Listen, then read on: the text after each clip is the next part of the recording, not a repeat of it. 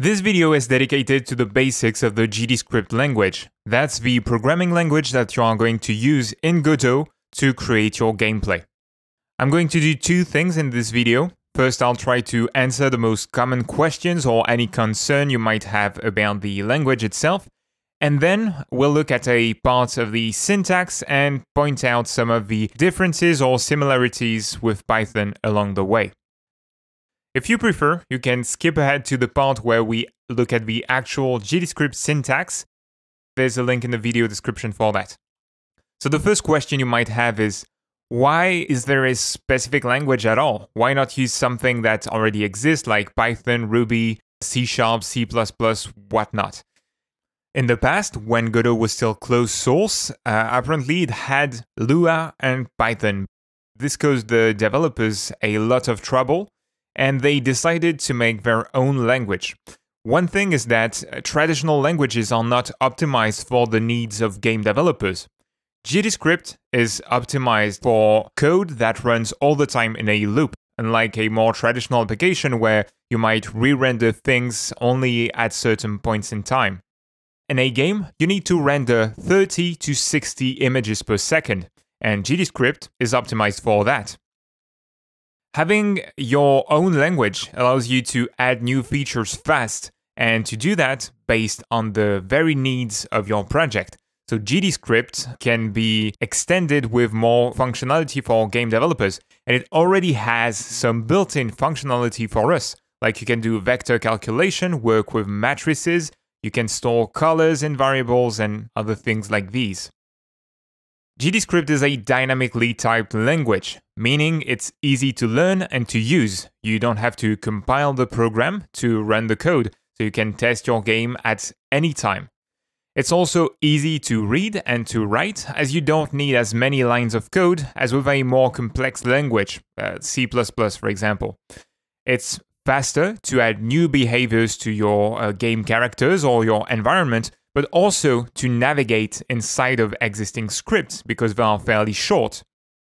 These advantages do come at a cost. Some errors will only be detected while you are testing the game, and the performances of the language are lower than with a statically typed language like C, C++, Java, C#. But you really don't have to worry about performances, because all of the demanding aspects of the engine are written in C++. GDscript is only an extra layer for you to code your gameplay. So when you are making calculations with vectors, when you are calling built-in functions, in general, this is based on C++ code, and this is very fast. On top of that, you can always use C++ code yourself for critical bits of code. If you have a very resource-intensive algorithm, for example, you can implement it in C++ and call it from GDscript. Let's talk about code editors right now, because you'll often see me working in Visual Studio Code, an open source, multi-platform code writing application. It doesn't have specific support for Godot right now. It only gives you syntax highlighting for GDscript. You can write code directly in Godot's built-in editor, and you will get hints in real time to help you find the methods you are looking for. You're going to get auto-completion, and also it will tell you about errors. Now, I prefer to use external editors like Atom or Visual Studio Code simply because they offer a much richer writing experience. So when you are working in VS Code, whenever you save, your changes will be reflected in Godot instantly and vice versa. So nothing prevents you from using both editors to your advantage. If you choose to go with Atom, which is another popular open source code editor, you will find some plugins that add GDscript support. So I'll leave the editor choice up to you, because at the end of the day, it doesn't matter which tool you are using, you are just going to be writing code. For me, it's more comfortable to use Visual Studio Code, but pick whatever tool you feel most comfortable with. And if you have trouble setting up an external code editor, just stick to the one that's built in Godot for now. It's going to do the job really well. Alright, now it's time to look at the basics of the syntax. So in the previous video, I said that GDscript is like Python. Here, we'll talk about both the syntax itself, but also the similarities and the differences there are with Python. If you still have little experience with computer programming, this tutorial might feel a bit abstract to you. But that's normal, and that's part of the learning process. We are studying a new language here after all. So even though the language itself is simple, with relatively few words and grammar rules, it's still completely new and foreign to us.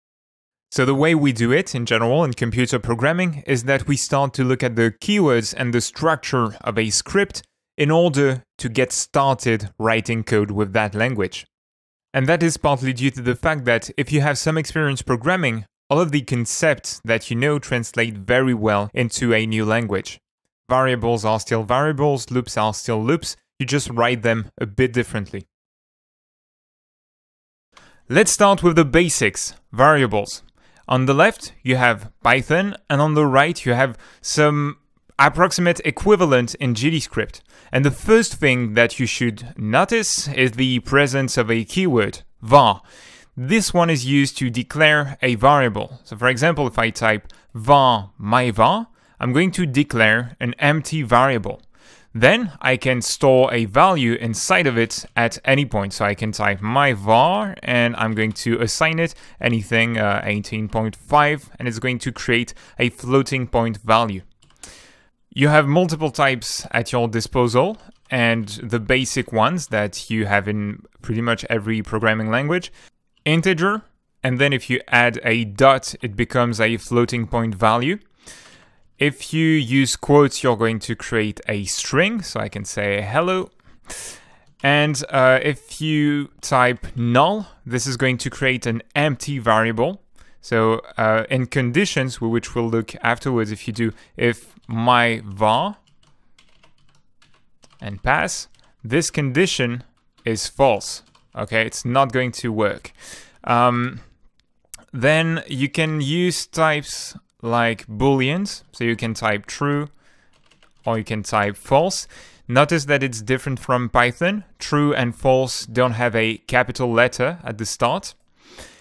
And aside from that, you can do a few interesting things. First of all, you have access to vectors. So if you type vector2 or vector3, you can create a new vector. You are going to use parentheses, and then you will type your values. So I can create a vector with a length of 2 in the x-axis and a height of 5, the y-axis. All right, you can create a vector3, which is going to be a 3D vector with the vector3 constructor, open parentheses, and use 3 different values separated by commas. You can create matrices as well. We'll look at all of these types later on. You have some more that are very specific to game development. So unlike in Python, you can define new constants with the const or const keyword. And for example, I'm going to create a constant called player speed. It's going to store the maximum speed for my player. I'll add a max in front of that. Using capital letters is a convention in Python whenever you want to declare something that's like a constant, when you want to tell people, hey, don't change this variable's value. But in Godot, if you try to set max player speed to something else, it's going to give you an error. So unlike a variable, you cannot change the value of a constant. It's something that you are just going to use to help yourself in your code. You're basically putting a name on a specific value to help you write code faster. And then you have containers. So containers are variables that can hold multiple values. You have 2 types in GDscript, and you have arrays and dictionaries. Arrays are like lists in Python. You can put anything inside of them, like other arrays, dictionaries, integers, strings, booleans, made a mistake, float values, other strings, whatever. Okay, it all works. So it's just like in Python. And then dictionary are just key and value pairs. You can define dictionaries the same way you do in Python. So you use brackets, and then inside of these, you are going to write a string, put a colon, the corresponding value that's going to be attached to this key, and then a comma, the second value, maybe a comma, the third value. So I'm going to call it 4 in that case. 4, and for the last one, you don't add any comma at the end. It's exactly the same in GDscript. I have 1 colon, it has a value of 1, 2 has a value of 2, 3 has a value of 3. I have 2 commas, but nothing after the 3. It's just going to be a closing bracket. You can also define dictionaries like in Lua in GDscript. This is something that's not available in Python. So you are just going to use a name, an identifier, then put the equal sign and the value. So for example, 1, 2, and 3 here, it's going to be exactly the same dictionary as the first one. And then you have the ability to define new values that you are going to add to your dictionary. So first you can use a dot notation. You can do my dictionary dot 4 equals 4. And this is exactly like adding a comma here and add an entry called 4 equals 4. Or doing it right there at the top. Add a new string for the key. And then I add the value 4. So this line at the bottom is exactly the same thing. You can also do it like in Python. So you just put brackets and you put the key inside of it. And with the equal sign, you assign a value to that key. So for example, my dictionary, open brackets, 5, I quote that, and then I say equals 5, which is the equivalent of adding a comma here, writing 5 equals 5. There you go. Conditions are fairly straightforward. So you can use the if keyword to check if a condition is true or false. You can use pass to temporarily make your code error-proof. So basically, if you don't put anything in there and directly go to else, Godot is going to give you an error. It's just like in Python, you can't have an empty block. So to make it correct, you have to use the pass keyword. You can also use pass inside of functions or classes that are empty. Then you can use elif, which is the shorthand for else if. And you are going to check for another condition. So elif, some other thing is true. And you can run some other bit of code. And in the end, you can use the else keyword. If none of the conditions that you checked before are true, it's going to do something else right there at the end. Okay, now inside of conditions, you can check, for example, to see if something is equal to some other thing. So 5 is equal to 5. You're going to use 2 equal signs, just like in Python. So you can check if a variable is equal to something else. You have the AND keyword if you want to check some other condition. Player is alive.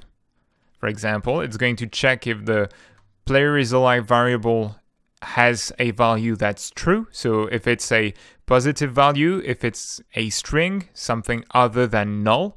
Or instead of the AND keyword, you can use OR to check if the first condition or the second condition is true, in which case it's going to run the code in there. Okay. And then one thing that's interesting, if I define an array, and I'm going to put 2, 3, 4, 3 values in there. If my variable, which I'm going to define, by the way, so var my var is going to be equal to 3.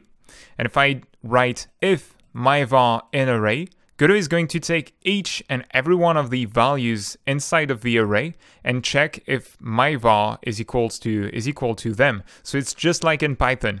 Here, my var has a value of 3. So Godot is going to check, is going to say, is 2 equal to my var? No. Is 3 equal to my var? Yes. So this condition is true. So we run the do something function in that case. So you can use the in keyword to run through an array. Now we can talk about loops, and you will find that in keyword we just saw once again. So you can use for loops to run through the content of an array, or for a range, which is going to just create an array. All right, it's very similar to Python, which you can see on the left here. If I create a variable called y and give it values 1, 2, 3, 4, for example, this for loop is going to assign to x the value of each of the members of the y array. It's going to do something maybe with x, for example. Or I can simply use the print function, which is going to print the variable to the integrated console in Godot. And it's going to print 1, 2, 3, and 4. Then you have the range function, just like in Python, which is going to create a list like this one. So if I use range 5, I'd say, I think it's going to create an array that starts with 0, and then 1, 2, 3, 4. So it's going to go, at least in Python, it goes from 0 to the value you have in there, -1. You can also create a range like that. So you're going to define 2 values, 3 and 6, and this range will have the values 3, 4, and 5. You also have the ability to use the while keyword, and this one works a bit differently.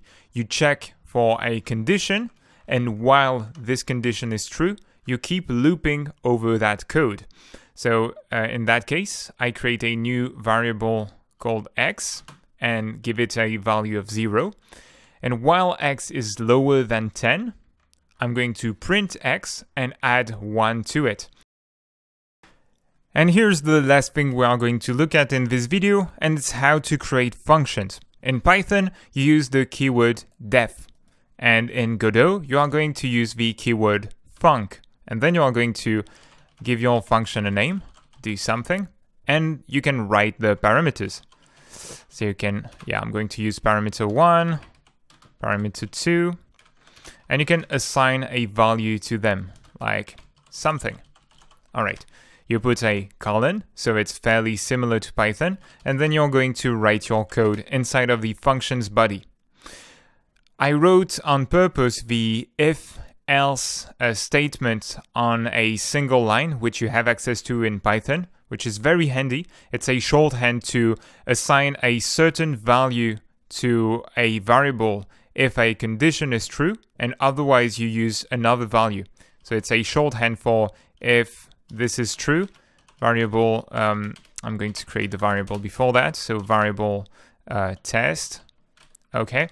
If something is true, the variable test is equal to value 1. I'm going to use a string, else it's going to be set to value 2. All right, so this is what this line, parameter 1, is going to be returned if it is set to something. Otherwise, we return a default parameter 2, whatever. It's just an example. You don't have that in GDscript. However, you can obviously return a value from a function with the return keyword just as well. You can also return multiple values. Just like in Python, you are going to return an array instead of a single value, string, or variable. All right, you can even return a dictionary if you want. And that said, we've taken a quick look at the basic syntax in GDscript. So I really wanted us to go through that fairly quickly, so we have some basics, and we are going to write code in practice to really better learn and understand all of those keywords, because right now it's just the basics of the basics and it's still a bit abstract. But we're going to get started making actual stuff in the next few videos. So thank you for watching and see you then.